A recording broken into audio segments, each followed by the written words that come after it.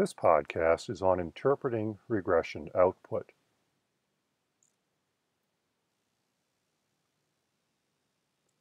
So this podcast will look a little different from our other podcasts.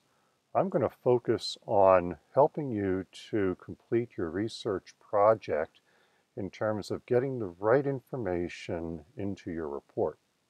And we're going to look at the template project, and I have in front of me two copies of that project. The one on the left-hand side will focus mainly on the text of the research report, and the one on the right is going to focus on the regression output that you're going to generate from the commands that I have sent to you in a previous module. And this output is in the appendix part of the template project. So I'm going to make reference to both the appendix, and this is on the right-hand side where my cursor is circling, and on the left-hand side is the part where you're inserting information in the report. And I apologize if the text is a little bit small, but I'm going to talk us through it, and I'll show you with my cursor on which parts of the page you should be focusing on. So we're going to focus on, first of all, getting this table correct for the results of the multiple regression estimation. And this is on page 6 of the template project, and it'll be your page 6 as well. We're going to start with the R, the Pearson correlation, and the significance of the correlation. So I've asked you in the commands to enter your variables, dependent variable first, and then your independent variables. Some of you will have 2 independent variables, others of you will have 3 independent variables. In the template project, we have 3 independent variables, and they are, if you've read through the report, you know that they're abbreviated as Christ add, which is an abbreviation for the percentage of population who are Christian adherents. That's one independent variable. College, percentage of the population, that is a college graduate. And then South, which is a dummy variable for whether or not the U.S. state is in the South. So those are independent variables, and the dependent variable is the percent of state legislatures who are women. So that is the dependent variable. The correlations will come from this correlation matrix, and you've read these matrices before, so I don't think I'm going to be presenting new information here. But the first correlation we'll look at is negative 0.57. That is the correlation between Christian adherents and percentage of state legislators who are women. Excuse me. So that will go, that negative 0.57 will go in the row for Christian adherent variable under the column headed by R. And then 0.410, which is the correlation between percent population college graduates and state legislators who are female, that goes in this cell right here, associated with the variable college. And then negative 0.627, that goes with the South dummy variable and percentage of state legislators for women, and that goes in the cell right here for the South row independent variable. The significance of these correlations will also be reported in the R-sig column, 0.000 for percentage of population or Christian adherents, right there, 0.003 percentage of population college graduates, and 0.000 the South dummy variable. So that's all that you need to do for the correlation matrix, okay? And we can move on to look at the multiple regression analysis itself, and that is contained in, especially in this information here on the right-hand side, model summary, ANOVA, and coefficients. So for the model summary, let's look at R for a moment, and that is the 0.791, which is simply the correlation of the predicted value for the dependent variable from the regression analysis to the actual value of the dependent variable. So 0.791 is a pretty high correlation, which means that this is a model that's explaining a lot of the dependent variable. We know that the R squared, 0.626, and the adjusted R squared, 0.602, also indicate that this is a strong model. The percentage of variation in the dependent variable, percentage of state legislators who are women, is explained 62.6% of that variation is explained by the three independent variables. The F test is a test to see if the independent variables jointly explain variation in the dependent variable, and clearly they do. The F is very high, 25.678, and the sig for the F is 0.000, and so the model itself is statistically significant. Then in this box here, the last piece of information that you report will be the constant, or the y-intercept, and that is 29.044, and the p-value, which is the same thing as the significance, we will report that as well, 0.000. So that's where you get that information from, this part of the output. So that's the regression part of the output. We'll move up then and look at where we put the information for our independent variables. B is the slope coefficient, and the slope coefficient is for Christian adherence right here, negative 0.270. So that gets reported right here. The percentage of population college graduates, 0.359. That one gets reported right there. And then the South dummy variable, negative 7.841, and that gets reported from here all the way up to there. So those are our slope coefficients. Then there's something called standardized slope coefficients, and that's talked about a little bit in the Lewis-Beck and Lewis-Beck monograph. And this is an indication of the relative importance of the independent variables in explaining variation in the dependent variable. The farther away the beta is from zero, because they are both positive and negative numbers, the more important that independent variable is in explaining variation in the dependent variable.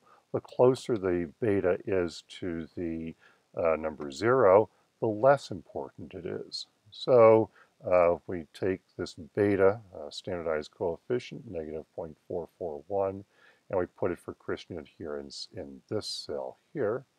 And then 0.198 percentage of population college graduates, we put that right there.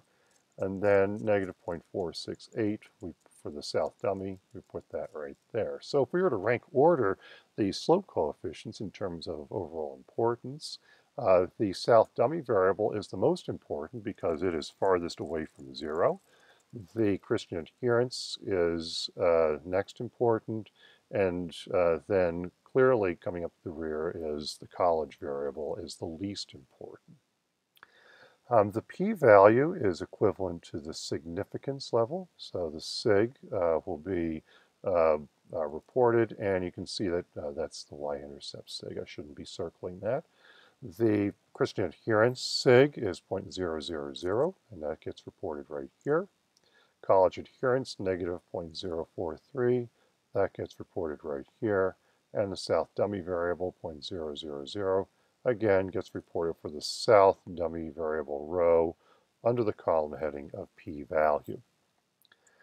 T-statistics, they are, of course, of the same sign as the slope coefficient, negative 4.766.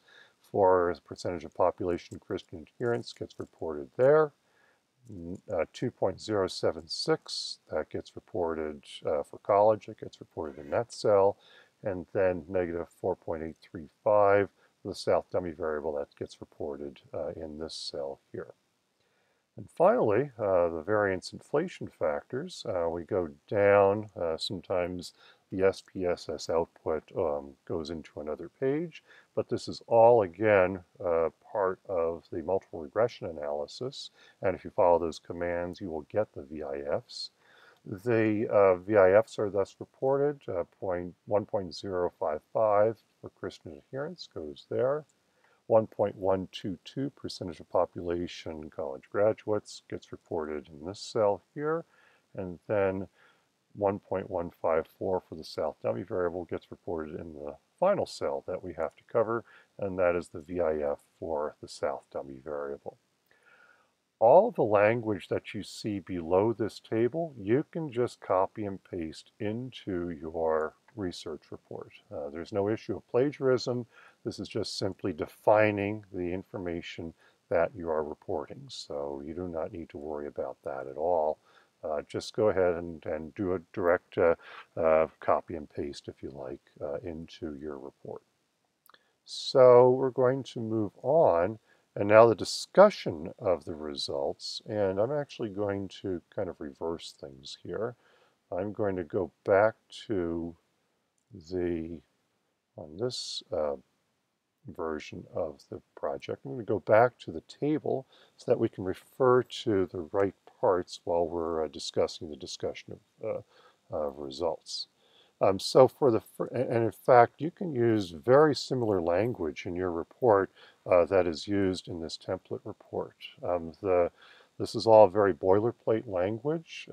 It is correct to use this language because it reflects the interpretation of your output. Of course, your numbers are going to be different. Not all of your independent variables are going to be statistically significant. Your R-squared score will probably vary. It might not be very high. So you'll have to talk about that. If your R-squared is low, don't say it's high. Say it's low.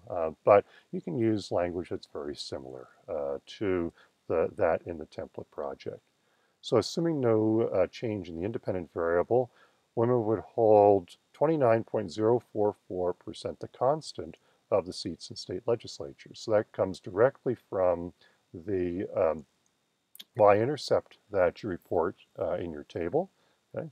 The R of 0.791 comes directly from, again, the report in the table, and you can talk about how high the correlation is between the actual and predicted values of the dependent variable.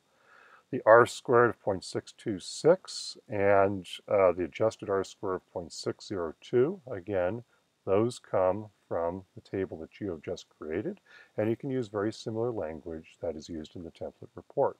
So you can note that there's very little loss, at least in this report, there's very little loss in variance explained based upon the number of independent variables. So that is that's very good. The F statistic also indicates that they, taken together, the independent variables explain variation significantly in the dependent variable. So that's where that discussion comes from. You'll take each independent variable individually, and we will talk first of all about the correlation. So you can talk about strong negative correlation, and that comes from this part of the table here, the R of negative 0.57 for Christian adherence, strong negative correlation. The R sig, which is the p-value, is 0.000, also supporting statistical significance. You can interpret the unstandardized slope coefficient, which is the B right here. That's the unstandardized slope coefficient. Report what that means in terms of a 1-point change in Christian adherence. That means that the percentage of females in the legislature changes by negative 0.27. You can also discuss what the t statistic tells us, t-value, t-ratio, they all mean the same thing, so you can use whatever language you wish. Negative 0.4766 indicates statistical significance. And the beta, or standardized slope coefficient, of negative 0.441 means that it is the middle of the three independent variables in terms of importance in explaining variation in the dependent variable. And with a VIF of VIF of 1.055, 1.005. Sorry about that. Um, that's far from the crucial VIF of 5 for multicollinearity, so there does not appear to be strong multicollinearity, at least with this independent variable. And so you do this for the other two independent variables as well. You go to the table and again find the information that you need to report for college graduates and for the South dummy variable. Okay, so that's this page here. There's a lot of verbiage, but again, you can use a lot of this language in your report as well. Again, this is not it's not an issue of plagiarism. It is more about correctly representing what it is that you are seeing in your analysis and writing about that in a correct fashion. So I don't mind seeing very similar language to the one in the template report and your individual project. Okay, now we're going to talk about the regression assumptions. So I'm going to go to different pages in the appendix to talk about those assumptions. So we're going to start with autocorrelation. This one's really easy. No one is using time series data, so you can just copy and paste this sentence into your report. Your model is not using time series data, so you're not going to worry about autocorrelation. Remember that autocorrelation is a problem when you have time series data. So you're using cross-sectional data, you do not need to worry about autocorrelation. Okay, we do need to worry about whether or not we have homoscedasticity. So in this model here, there's no heteroscedasticity, which means all the variables are homoscedastic. To find these graphs, you'll also put this in your report as to what page you're looking at. So we're going to go to page 19. Okay. And on page 19, you'll find a scatter plot. And in your report, you're going to find your output. You're going to find a scatter plot with unstandardized predicted values on the x-axis and studentized residuals on the y-axis. So this is the predicted value from the regression model for your dependent variable. And these are the errors in prediction for that dependent variable. So what we want to see is we want to see a pattern very much like this, where the points are going across the page from left to right.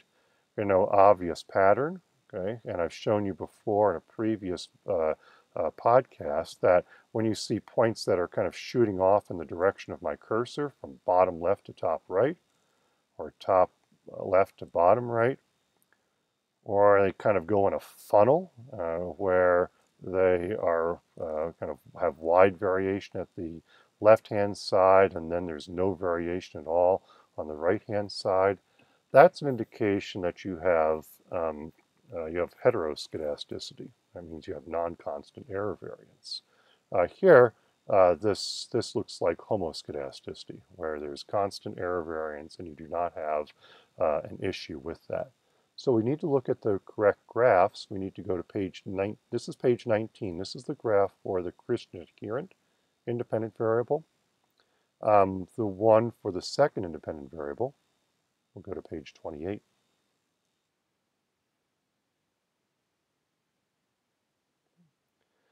we look at this one as well, and again, there really isn't any particular pattern. There's less variation. There's kind of a little constriction there, but it's still, that looks very much like a homoscedastic graph.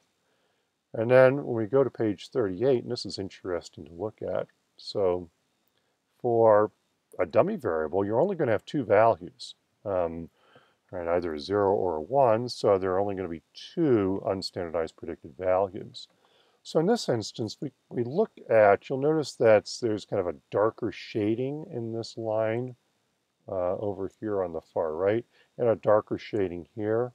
That just shows concentration of points. So the darker shading means there are a lot of points that are in this particular interval here.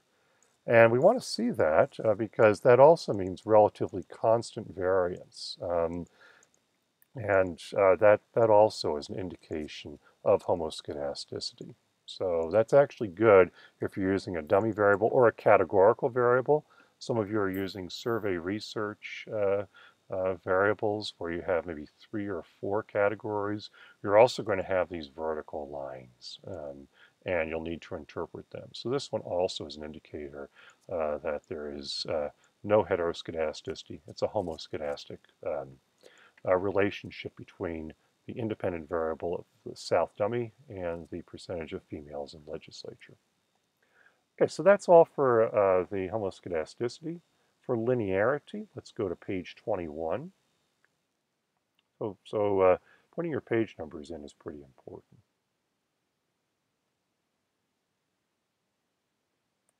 So for page 21, we look at the graphs. This one looks very linear. Okay? The R-squared is not particularly high, but it looks like the points are following a negative linear pattern. And if we look at page 30 for the college independent variable, less linear, but again, we can see there's a general trend upward. You can imagine if we didn't have this line here that you would say that there's a slight upward trend. Now again, with the dummy variable, that line is going to look very strange. So in fact, that's the very last page. But it reflects that there is a fairly large concentration of points for 0, and then a fairly large concentration of points for 1. So it's kind of pulling in a negative direction. So it's hard to interpret linearity when you have a dummy variable. Okay, the multicollinearity discussion, remember that we already covered that. If we go back to, this will take a moment.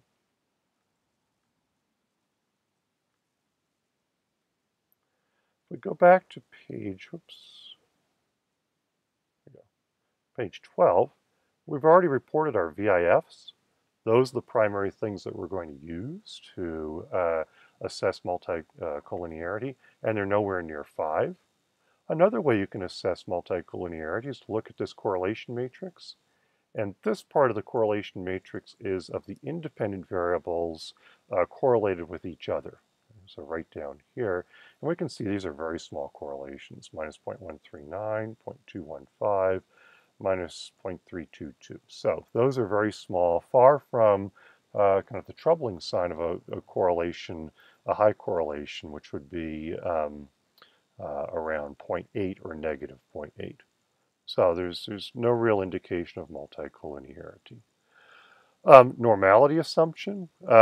If you have a sample size of at least 30, and all of you do, you can just simply say that the central limit theorem is in place. You can and say that because the central limit theorem is in place, the distribution will be normal. So that's all that you really need to say for that. You can also look at the normality plots, and we have a few of these. The first normality plot would be this histogram here, and it shows that there's a fairly wide distribution of the Christian adherent variable, so you can use that. You can also go to the other 2 histograms. This one also looks pretty normal. This one is for college graduates. And then, of course, the one that's going to look odd is that, well, not so odd, I guess, this studentized residual for the histogram for the South dummy variable. But the key thing is, again, if you have a sample size of at least 30, the normality assumption is satisfied. Okay, now residual outliers. So the part here that we're going to use will be, we'll look at these case summaries. Okay. They are reported for each independent variable, one at a time. So if we look at the residual outliers, what we're trying to identify is whether or not there are, I'm sorry, I think I'm on the wrong variable here. I am. Go to the top. Okay, it's this. So if we start with Christian adherence, we're looking for studentized residuals that are either less than -2 or greater than 2. And those are the major outliers. And you can see that there aren't any major outliers if we look at the studentized residuals. They are within that band between -2 and +2. If we were pushed, we could say that the lowest extreme value was Kentucky. So if we look at Kentucky, -1.93, that is the largest negative residual. So Kentucky is kind of over-predicted to have females in their legislature. And in fact, if we see the percentage of state legislators who are female, Kentucky is one of the lowest percentages of all. So so a negative residual means that the dependent variable is over-predicted for that case. A positive residual means that the dependent variable is under-predicted for that case. So Kentucky has an over-prediction, and Washington State, I believe, is the under-prediction. Yes, and Washington State is a bit of an outlier with having a high percentage of females in the state legislature. So it's um, it's relatively high and relatively low values tend to be less well predicted by regression models. The college independent variable, again, we're going to look for these case summaries. And for it, it looks like we have 3 cases that are beyond that plus and -2 range. Maine is under predicted at 2.02. And then Virginia is over predicted. So its percentage of females in the legislature is higher than we would expect based upon the number of college graduates. Then Washington State is also underpredicted, and again, it has a very, very high percentage of females in the legislature compared to the other states. So the South dummy variable, go to our final listing here, and here in the template report, I accidentally kind of reversed these 2 columns. So again, we're looking for the studentized residuals. And New Jersey is underpredicted. So it should have a higher score than in fact it does if it's underpredicted. Pennsylvania is also underpredicted, and Washington is, I'm sorry, I got that reversed. New Jersey is overpredicted, Pennsylvania is overpredicted, and Washington State is underpredicted based upon their South dummy variable status. Okay, so that's what we use in terms of the information from the appendix, from your regression output, to report the information correctly in your template project. So that's all I wanted to accomplish for this particular podcast. Feel free to make reference to this frequently. And of course, you can ask me any questions. You can send me your output as well, and I can make sure that you have all of the information that you need in order to do the analysis correctly. I'm here to help you in any way that I can. Thanks for watching, and have a nice day.